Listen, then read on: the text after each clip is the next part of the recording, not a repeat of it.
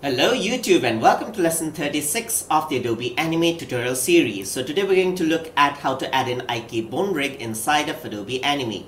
So to add in a bone rig, what I got to do is I got to grab this shape just like this. So there are two ways how you can add bones inside of Adobe Animate. So let me just show you the first way right now. So I have this normal shape right here, and the first way is to get the bone tool just like this and drag it just across just like this. And then over here just drag it just like this. So this will be my second bone and this will be my third bone.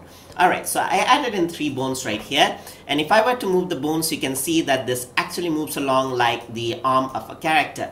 So you can see that this bone rig is actually quite flexible, and you can also let's say change the position and size just like this. Alright, so let me just go to the bone tool itself. So let me just select the bone tool over here. And you can see that you can even enable the constraint just like this. So you can see set the constant to left offset minus 45 degrees to plus 45 degrees. And now what it does is it sets a constraint so that the bone does not move too much. So if you want to create a cartoon character, then you can set the limits to the bones just like this. And this is how you make an organic bone just like this. Another way to create like add in bones is to create separate shapes, that is movie clips. So let's say, for example, let me just create a new layer over here.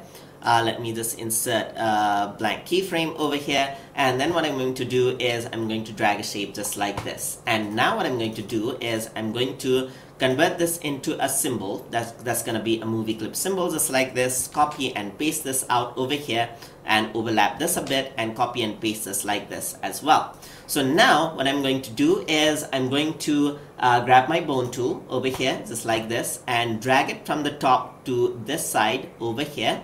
Drag it from this side to the bottom side as well. So now what happens is that you actually have a really still type of a bone. So you can see that you can actually create quite a nice animation just like this by using the bone. So you can see that you can create quite a robotic type of animation. Let me just use the selection tool just like that, and then just drag this out over here. Alright, let me just select the bone. Alright, let me just select the bone. Alright, select the bone. Sorry for that. Alright, so now by using the bone tool itself, so stiff is just being a bit stiff right now. So let me just select the bone. Alright, and use the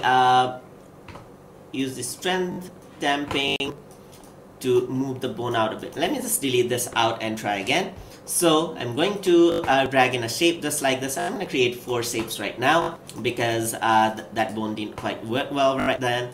So let me just convert this into a symbol. This will be a movie clip symbol just like this. Copy and paste this over here, copy and paste this over here, and copy and paste this over here. This will be my last bone. So I'm going to take my bone tool right here, click and drag from the first shape, click and drag from the second shape, click and drag from the third shape just like this. Alright, so that is how you create the bone tool, and you can see that now the bone tool actually works quite well. So you can see that this is how the robotic works. So on the last movie clip, what I'm going to do is I'm simply going to delete this because this will be there as a dummy. Alright, so seems like that one convert into symbol. Alright, seems like this one I just copied all of them, so now I cannot delete it. Usually what I have to do is I have to create separate shapes so that I can simply delete this and make it a dummy controller. So you can see that this is how the bone tool actually moves, and you can create a robotic type of animation by using this type of bone tool.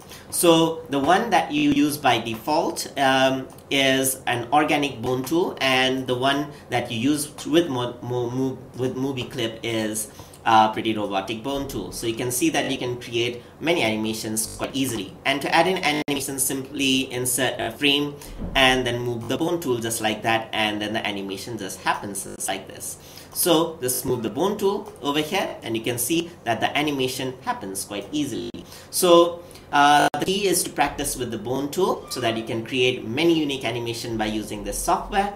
Hope you guys learned something as always, and as always, please like, comment, share and subscribe.